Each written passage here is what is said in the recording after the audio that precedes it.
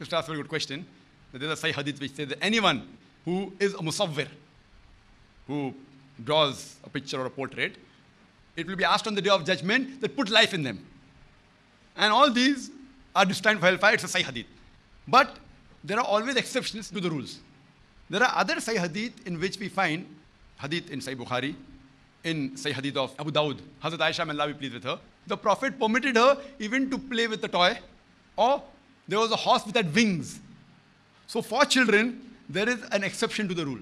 That for the children, if they play with toys, etc., which may resemble idols, it's permitted. And even for the mother of the children, it's clearly mentioned in hadith. Furthermore, if we extend, it even includes the teachers of the children.